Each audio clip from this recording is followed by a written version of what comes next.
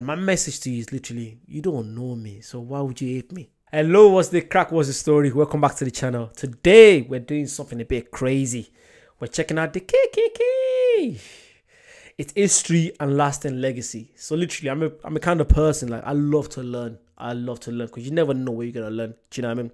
I feel like when it comes to this group, I never really... Like, it's been something that's been fearful. Whenever I see the name or I see the clue, it's all... I always get this fear, like, oh my God. I just picture someone, getting burnt on a tree or something like that.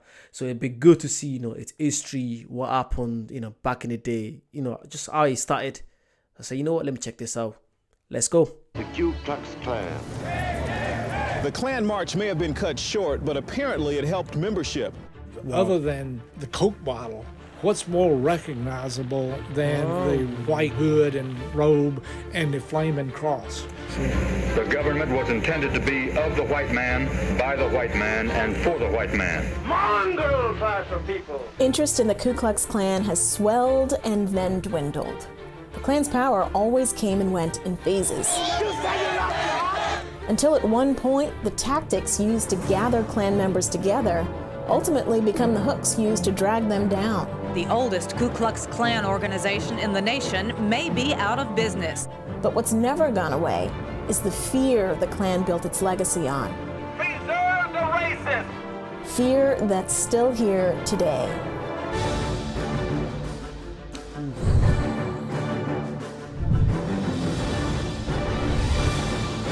Let's go.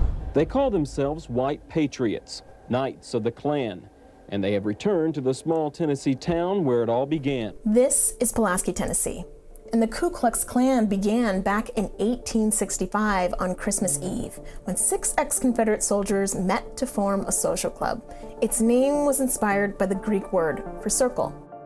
Nathan Bedford Forrest was the Klan's first imperial wizard, and the hoods and robes were used to frighten black people in their homes. But then black people start voting, and the Klan and groups like it turn brutal. But the Klan went quiet just years later. By 1872, all of their goals had been pretty much accomplished, so it wasn't really a need to don a sheet anymore, because you had your person, your guy at the State House who could make laws that would suit your... That's mad, is the fact that you had a few racists literally in government. So no matter what you do, you could vote. It doesn't make any difference. It's sad. It's just sad that all that happened, And I feel like, this is my opinion. Here's my opinion when it comes to this. I feel like most people in these groups, they're probably just not exposed. Like, I feel like it's all about education. It's all about, learning learning people's history, because it's just a fear of the unknown, in my opinion. It's just the fear of, what could happen, because you're fearing something that it's not going to do anything to you.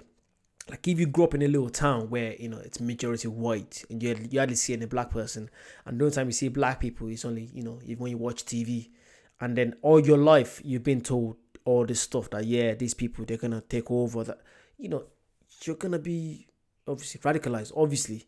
But the more you know, the more you read books, the more you watch movies, the more you socialize with different people, different ethnicities, from different countries, you start learning we're all the same at the end of the day.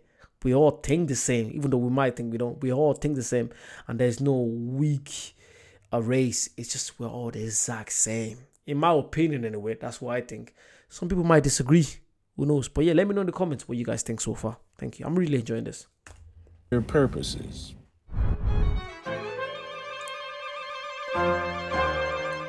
In 1915, Birth of a Nation became the first film ever screened at the White House. The book it was based on was written by a friend of then-President Woodrow Wilson.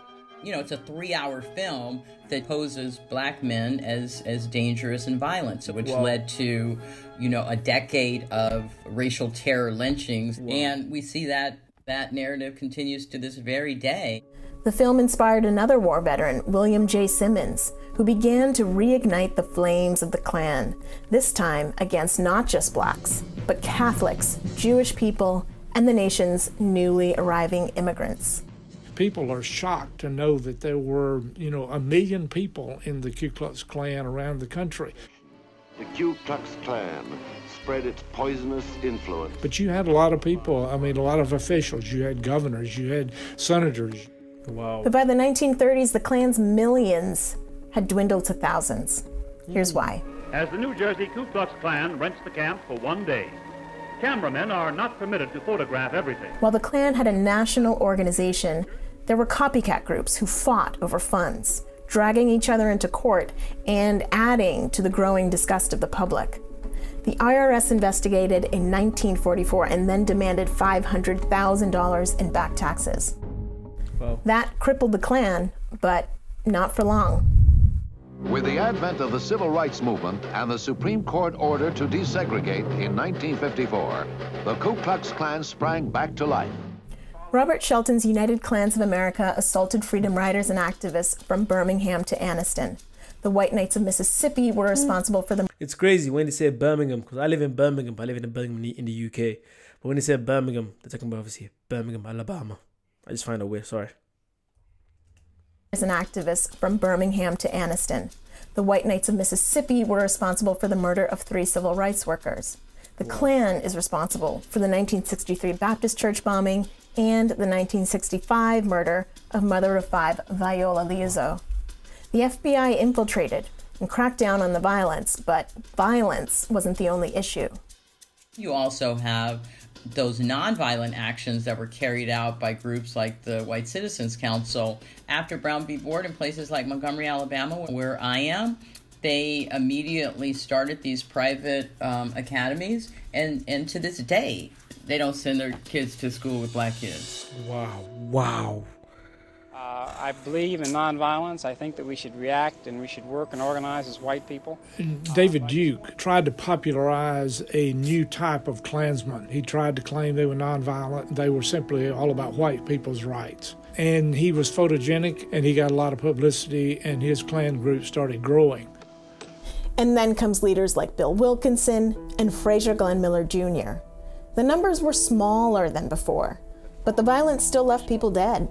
To investigate and go after the Klan, Klan Watch director Randall Williams attended several rallies. There is an odd, happy white supremacy family atmosphere to some of this activity. You know, if you go to a Klan rally on a Saturday afternoon, they're having a fish fry. I mean, it almost looks benign.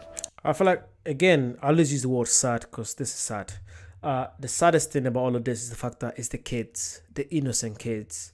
These guys, you know, guys and girls are growing up with this way of thinking. Like, they don't wish, most of them don't wish to learn about this, but they're being forced. Like, we, as kids, we look up to our parents, our dad, our moms, uncles, aunts. And if every day you wake up, you know, your dad is, you know, telling you how bad black people are, that stays in your head. Because I'm sure there's some things that my parents told me as when I was younger that subconsciously I've forgotten about, but I still think like that. Because I was a kid when they told me, and because I believed them, I look up to them. And that's what's happening. That's what's happening, you know, back then, probably till today. You know, behind closed doors, you know, all this thinking being forced onto kids. It's, again, sad. But the KKK's symbols made their members a solid target. And memberships, reams of propaganda material, assets, and bank accounts became liabilities that groups like the SPLC could use to take the Klan down in court. In 1987, Beulah May Donald won a $7 million lawsuit against the United Klans of America for their involvement in the death of her 19-year-old son.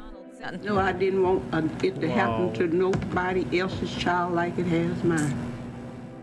It bankrupted the largest Klan organization at the time, but the people who'd been attracted to KKK principles had already started to move on. Beginning in the late 1970s, what we really see is that this sense of emergency shared by white power activists. And it's the fact that these are grown-ups, these are grown men and women dressing in...